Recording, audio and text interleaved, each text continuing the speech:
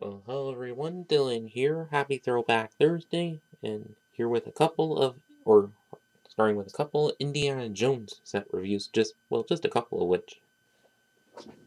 And so now, why you ask? Well, since at this time the rumor has it that we are to be getting the Indiana Jones line once again this fall.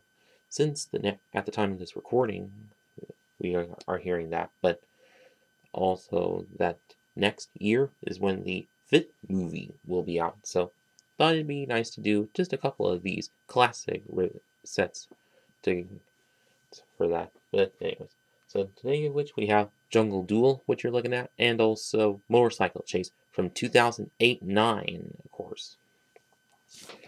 So on the front of the box here, which have the Lego logo, Indiana Jones logo, and that nice border to it, and of course with the whip there, obviously.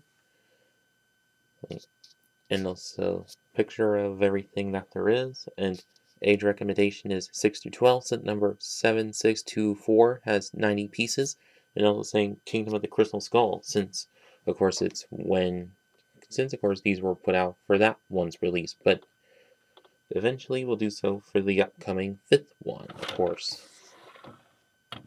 And flip to the back of the box to see all of that again, some of the features of it, and of course add for the Indiana Jones video game, of course, and yeah. And on to the instruction manual. Same picture as on the front of the box and everything. On the back, how to win on the online survey. Then add of Lego Club, add of the Indiana Jones video game, of course. And then add for some of the other sets from the time, and that one of which next Throwback Thursday, of course. And then also full build of the set, and the pieces included, and the last building steps.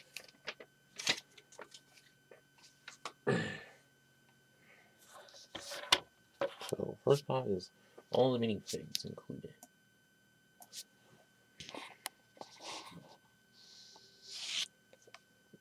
Is that first of which we have the Gatekeeper, of course, which has some nice front torso printing, but all of these not all have leg printing, probably because they're older figures, of course, and then of course holding the classic pistol there, of course, and classic aviation goggles and nice face print to there. And then also we have is Dr. Henry Jones, or otherwise Indy Senior, of course, with some nice printings to him, like of course, and face print totally well captures it, and of course classic hat piece from like Adventurers and all, and also nice printed map piece. Just for that. And in the center is Indiana Jones himself, which is included in both these sets, and this version we have seen in quite a bit of the sets, but although what I don't understand is, since this was for the fourth film, Kingdom of the Crystal Skull, and a few from the first three as well, but this one was included in both waves, to which I ask, why not, like, for Kingdom of the Crystal Skull, why not just make the specs, or let the Scruff have a little gray in it, since he was much older in Kingdom of the Crystal Skull, of course. But maybe we'll see that for the new wave, of course, but yeah.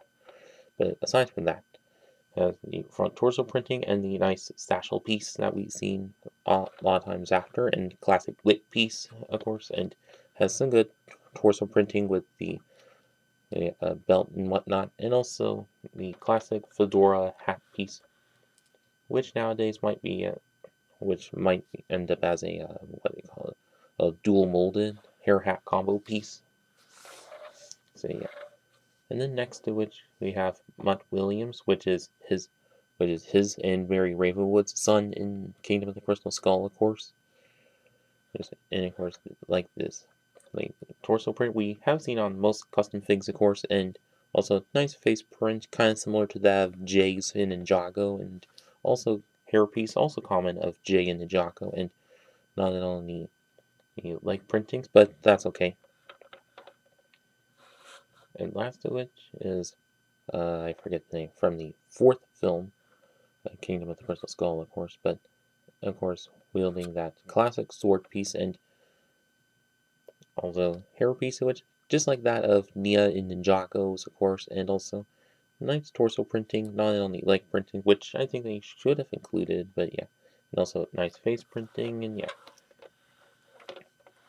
And if look on to the back of each figure, which it has the not only back torso printing and nor double-sided faces, since they're all older figures, of course. And that is it with all the figs, obviously. And so now onto the motorcycle chase set is one build of which is mostly this like little front gateway piece, which just very few bricks to it. Oh, and also off to the side is a simple flagpole with the classic flag piece and whatnot. And of course the gate part that just goes up and down, obviously, with some red and white tiles on there. And of course a pair of jagged slopes as well. And if you look from the back part, which just kind of barren and all. And of course a couple of crates that don't have anything at all in them. Would have been nice if they did.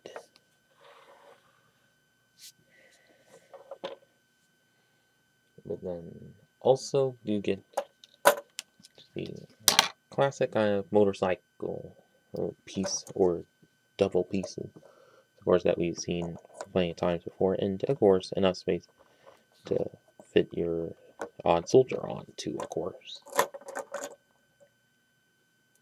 And also get is, which another one of them, but with the sidecar, obviously, and enough space to fit both your Indiana Jones fig onto, of course, and also a couple of clips. And also the sidecar, which does have the classic backpack piece there, and of course the classic, and also one for the whip piece, and also quite effective for very few pieces, obviously, and also nice use of the car rim piece there, and yeah, and enough space to fit your Indy Senior fig onto, and yeah.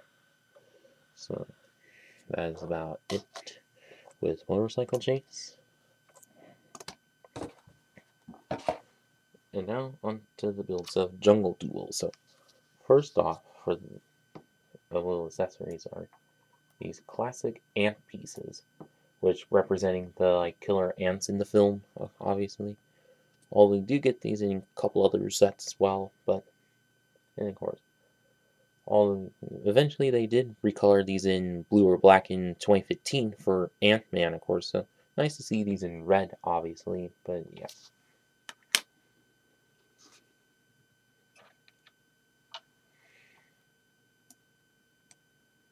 And also you get the simple campfire piece with a few cones and a regular flame piece and one of those odd pieces there, and yeah.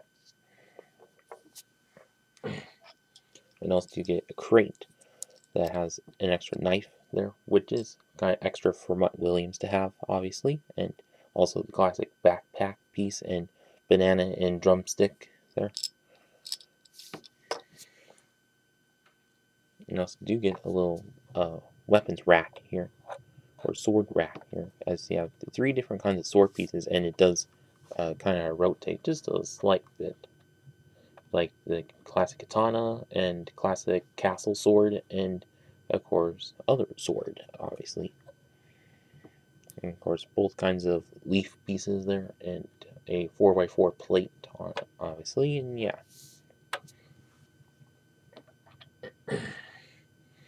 And also you get also has this little table bit of it with like sitting stand, and also get the same exact kind of map piece that was included in the other set, and classic red mug, and also a pan and a little lantern there. And the feature is you can like break it in half, since it has the 2 classic tooth pieces to interlock with the slot in there to make it whole, obviously.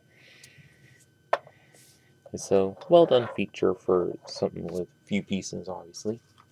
And the main build of which is the tent, whereas all of the tent upper part of it, which we is kind of close to that of like 90s adventures lines, obviously.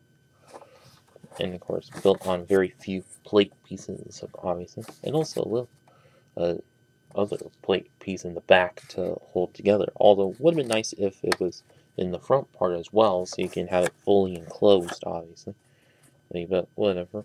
You know, there's some good printings around for like these patches and stitching and that thing, and also that. And same on the other side as well.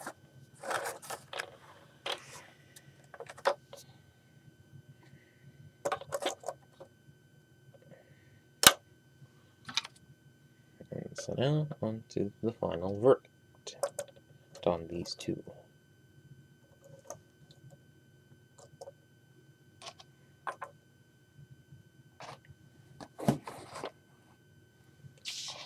So for my overall verdict is, I think these of which are quite good sets for the time.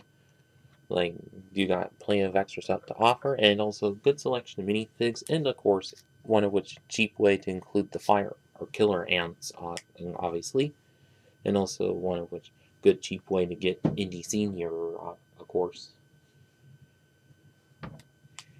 And if these were remade eventually, well, I think they could have included a bit more, of course, but yeah.